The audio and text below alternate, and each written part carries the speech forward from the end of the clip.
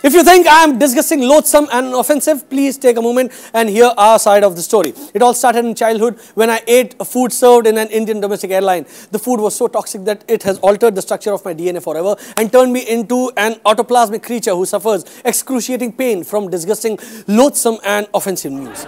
And trust me, to escape the pain, I now pop all sorts of habit-forming drugs as if they were peanuts, and still the only way to get rid of the pain is to inflict senseless laughter on the even more senseless news. I hope you got this well. Better late than never.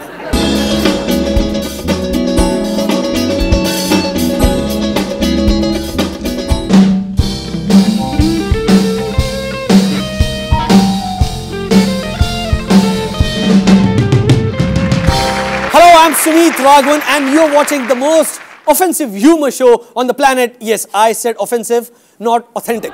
We are not NPR. This episode is supposed to come on air in February 2012. But considering that February has this little issue with the numbers 30 and 31, I suspect it's OCD. You could very well be watching it in March or 5,000 years into the future. All I can say is, better late than never. Salman Rushdie got into trouble again over his boring epic, The Satanic Verses. The Islamic fundamentalist group Darul Uloom Deoband made sure Rushdie was denied entry into the Jaipur Literature Festival. They issued a new fatwa on Rushdie. I think I know why. Islamic mullahs use fatwas more often than condoms, which is also why there are so many of them. I really thought that the Islamic fundamentalists must have some brains, but looks like all they have is a universal fatwa against thinking. Anyway, I'm sure you must have heard about the political situation in Pakistan.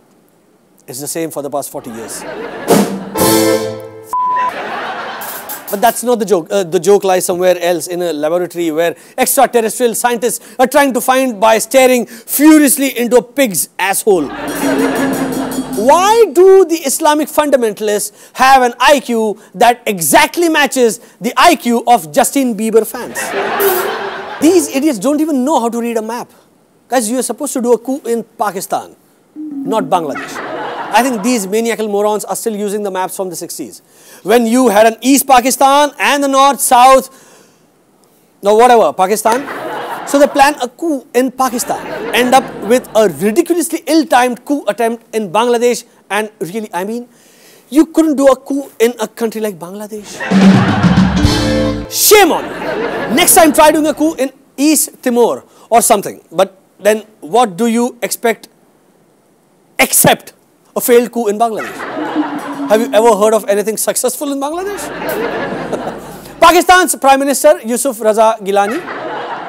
No, don't, oh God, don't start laughing. That's not the joke. Gilani says that billions cannot be spent on Ijaz's security. Ijaz, of course, is the guy who loves sending memos. Not to be confused with this guy. He just serves momos. Anyway, Gilani says that billions cannot be spent on Ijaz's security. Billions cannot be spent. You shoots don't have billions to begin with. How the hell are you going to spend it? Okay, as usual, from one dick, let's move on to the another. Asif Ali Zardari. Sorry, President of Pakistan, Asif Ali Zardari. People like Zardari are inspirational leaders, you know, because watching these idiots, even you become ambitious. Hey, my girlfriend says I'm an asshole. I could be the President of Pakistan.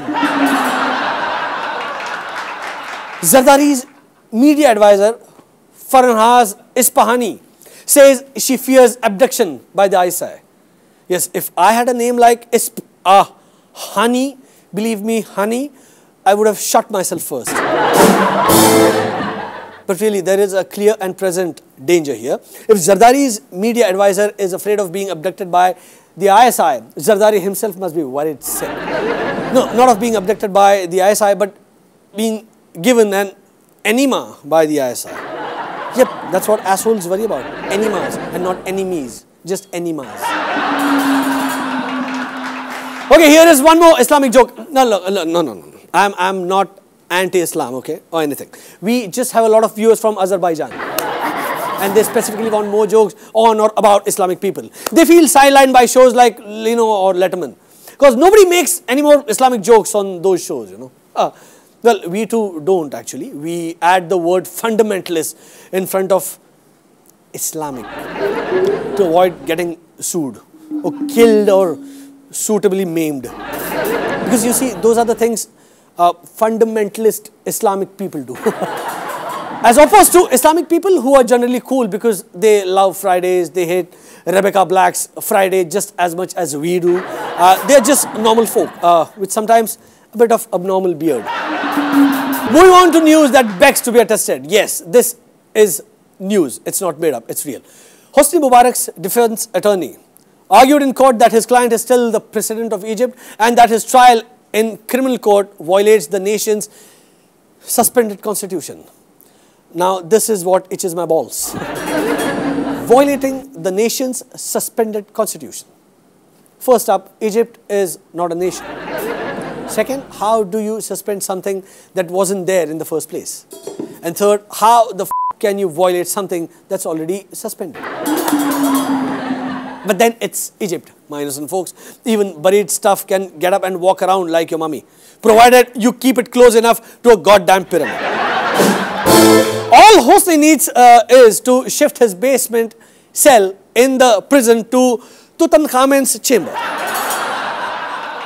We will be back after a short break with the world's most offensive humor. Till then,